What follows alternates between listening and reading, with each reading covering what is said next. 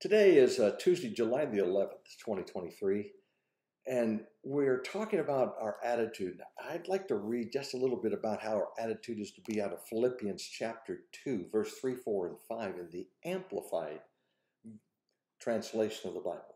Do nothing from factional motives, through contentiousness, strife, selfishness, or for unworthy ends, are prompted by conceit and empty arrogance. Instead, in the true spirit of humility, lowliness of mind, let each regard the others as better than and superior to himself, thinking more highly of one another than you do of yourselves. Let each of you esteem and look upon and be concerned for not merely his own interest, but also each for the interests of others. Verse 5. Let this same attitude and purpose and humble mind be in you, which was in Christ Jesus. Let him be your example in humility. So yesterday we talked about the fact that, and it's my opinion, it's my personal opinion, that our identity, knowing our identity in Christ Jesus, produces a security in us, which allows us to have transformation to be like Christ in our attitude. So I want to tell you something today that I know you know, but maybe Satan has lied to you and you've believed that lie. You will always be of great value. You were created in God's image and for God's purposes. He fearfully and wonderfully formed you in your mother's womb. So I must believe that. That's what the Word of God teaches. I'm created in the image of God. And God fearfully and wonderfully formed me when I was in my mother's womb. I have great value, so much value, that Jesus Christ, God's one and only Son, became a man, lived a sinless life, and died on the cross because of my sin, because he wanted to restore what Adam had lost by his disobedience. He wanted to restore right relationship with the Father God for every human being. And now that's possible. I can have life transformation. Sin can go down the tube, so to speak, be defeated, be mortified, be put to death, and I can live the way God intended me to live. So I would conclude from that, therefore, since I'm of great value, being obedient in what you know to do and living in that lifestyle will provide some awesome identity and security in your life. It's not that life will be without struggles. And sometimes that struggle is concerning your identity because all these voices and all this pressure just keeps pounding against us. Lies, deceit, messages bombarding us that we're really not who God says we are, but we are. We really are. So when I just become obedient to what God says about me, what his word declares about me, even though I have some of these battles and struggles, but when I live in obedience to what God's called me to do, my identity will be no secret. I'm created in God's image. I'm beloved of the Father. I've turned from my sin, repented of it, received forgiveness and redemption through the blood of Jesus Christ. And the result is I'm secure because the Word of God says I have an inheritance that no one can take away. And Jesus said, I've gone to prepare a place for you. And if I go and prepare a place for you, I'll come again, receive you unto myself. So I want you to hear this. If you hear nothing else today, you're of great value in the eyes of God. And I pray that you're of great value in somebody else's eyes. But the truth is, that's enough because that secures your identity. Gary Smalley, in an illustration from Rev magazine some years ago, this story was told. Les Parrott III shared that story when he and his wife Leslie had stepped onto the platform in the Rose Garden Arena in Portland, Oregon, where nearly 10,000 people had assembled for a marriage seminar. That night, each of the 6 speakers was to give a brief overview of what we'd be speaking on over the next couple of days. And just before Leslie and I went to the platform,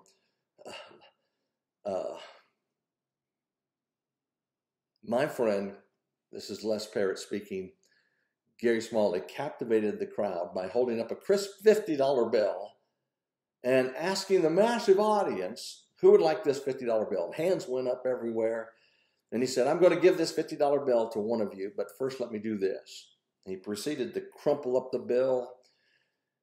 And then he asked, who still wants it?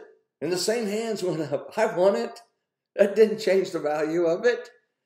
Well, he replied, what if I do this? And he dropped the $50 bill on the stage. He ground into the floor, and he pushed it around with his foot, and he picked it all up, crumpled and dirty. Now who wants it, he said. And again, hands are going up everywhere. And this is what Gary Smalley said. You've all learned a valuable lesson. No matter what I did to the money, you still wanted it because it didn't decrease in value. It's still worth $50.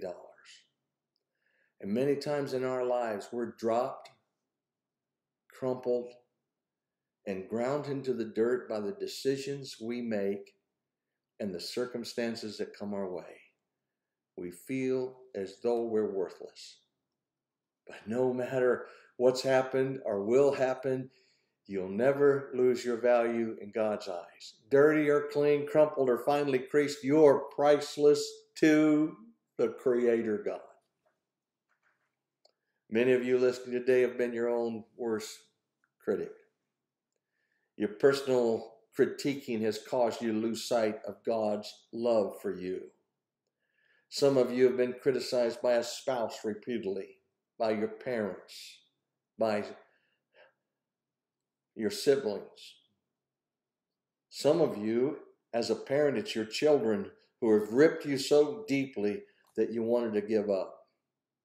Others, you've had a boss or fellow employees, a neighbor who has criticized you, and you have felt worthless.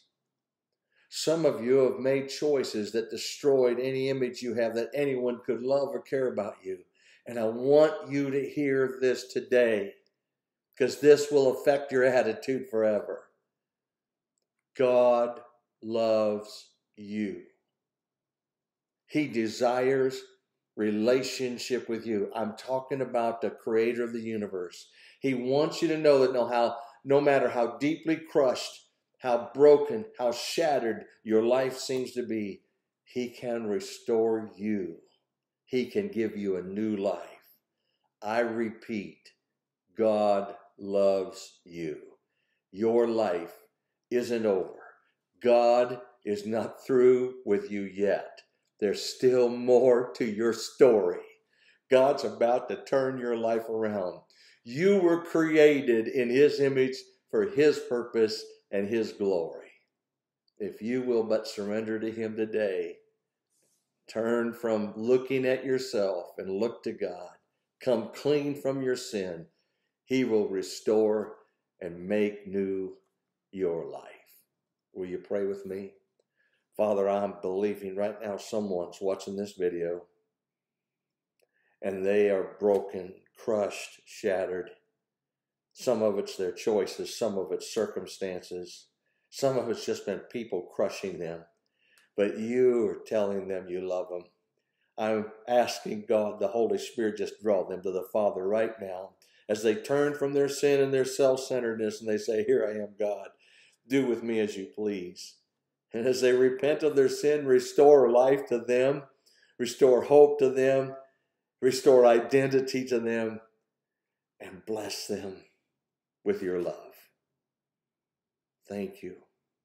Thank you. Thank you that you're not finished with us. Others have thrown us on the trash heap, but God says, I love you and I will redeem you. I paid for you by my Son's blood. Come home to me today.